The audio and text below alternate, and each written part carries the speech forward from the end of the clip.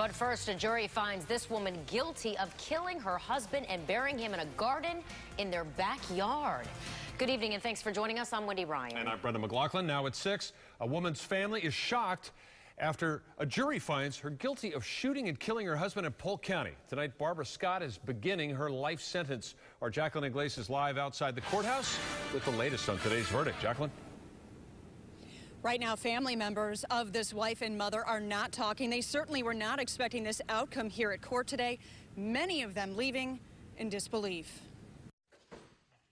Her quivering lower lip said it all. 66-year-old Barbara Scott was not expecting a jury to find her guilty of first-degree murder. Very calculating decisions that she made for the purpose of avoiding the consequences of her initial choice to kill Ben. Prosecutors argued Scott shot and killed her 78-year-old husband, Benny, back in 2012, then tried covering up the crime by burying him in the herb garden in the backyard of their Lake Alfred home.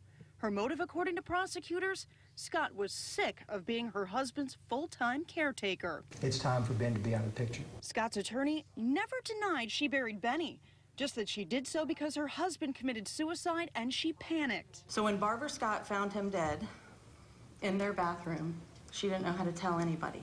She cried and she held him. Jurors still struggle to understand why Scott did not just call 911 from the very beginning, and why she kept making up stories about Benny's whereabouts in the months following his death.